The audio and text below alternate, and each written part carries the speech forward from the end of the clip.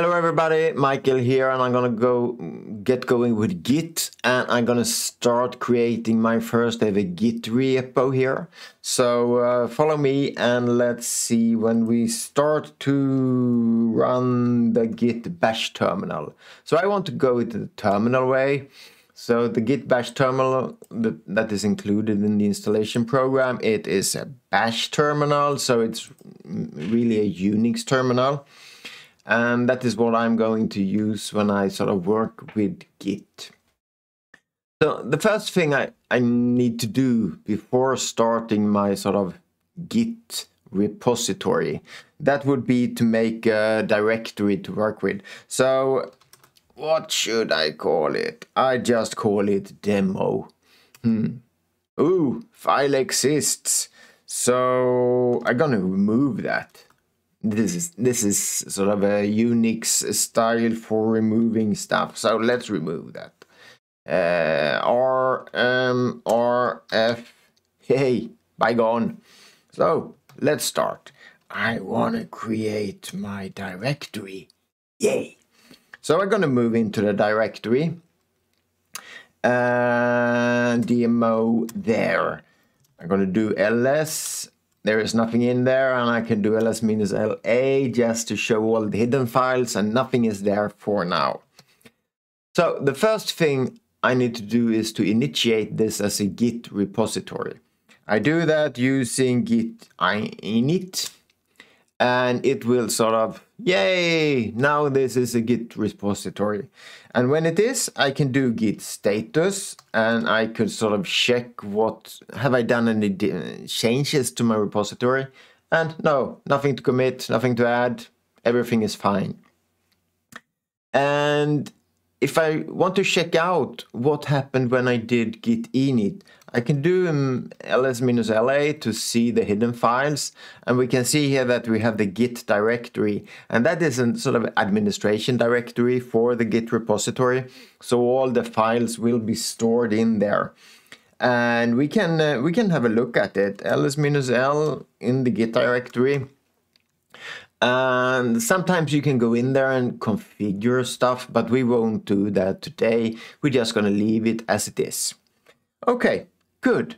So let's start by creating our first ever file. So a Git repository could perhaps have a readme.markdown file. So I'm just going to create that file. The touch command, it's a Unix command that does that for me. And you can see the file is here and it is empty for now. So I could open up a text editor here. So let's do that. I'm going to open up my Atom text editor here, and we see that we have an empty readme file. So I'm going to add something to it. My repo readme. I'm going to make, this is a markdown file, so I'm going to make that a headline about my repo, something like that. And I'm going to save it. And we can see the file is here. Now it has like 57 bytes in it. Okay, that's good. Git status. So what is the status of my repo now? Okay, let's clear the screen and do that again. Git status. So we got an untracked file, and that seems reasonable because I just added the file into this directory, but I have not yet added it to the Git repository and sort of the Git history and everything that is then stored in this directory. So here in this directory, but let's leave that. So we're going to add the file. So we're going to add the file. And I could add it like labeling the file specific, or I can just do like this. It's a bit rough, but it will add all the files that were shown here using git status. So I'm going to add that. There we go. Git add. So let's say git status again. If I just go arrow up, I get the history, so I can I don't need to sort of rewrite the commands all the time. Excellent. So we have changes to be committed to this repository. So I have added a new file, but I have not sort of written the history. I have not sort of made my change permanent. So I'm going to add that. I'm going to do that using git commit, and that is sort of writing the current change into the git history log. So git commit, and I could say that I only want to commit this change or this file, but I will do it -a for all. So that's also a bit rough, but I will change all the changes that I've currently made. I want to commit now. And I want to sort of, if I just do it like this and enter, the Git want me to write in some kind of a commit message, and I can do that in my editor here. So I guess this is VI or Vim that was open for me. So I'm going to exit that. I'm going to do escape, that and that. You see that small command there. So I'm going to go out and leave that, because I want to add the commit message right here on the terminal line instead. So adding the readme. There we go. So git status now says on branch master, nothing to commit, working tree is clean.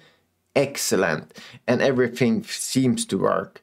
Let's see what happens if I go in here and just do some changes here. I'm going to change that also to be like Unix line endings instead, and I'm going to save that, and then we can go in here and see git status. Okay. Readme again, changes not staged for commit. Okay, so I can sort of commit these changes again. So I'm gonna go git commit -a -m, fix spelling in readme like that. Git status. Excellent, everything is okay. And now I could also, if I want to, I could also use the git log command, and I will then get a sort of a history log written. So this is one way. Usually you try to sort of format this history log so you see it in a sort of a nicer way, but this is the sort of rough history log for now. And we see all the commits, we see who did it, and we see the commit message and when we were. And we could actually sort of also see what were the changes. But I think this is enough for now. This is the first ever Git repository, and we have sort of started to work with the small Git commands to be able to sort of deal with it and save a history log of all the changes in the software documentation we do here. So it's really, really useful. But I'm going to leave it for now. So thank you for today, and I see you in another video. Bye-bye.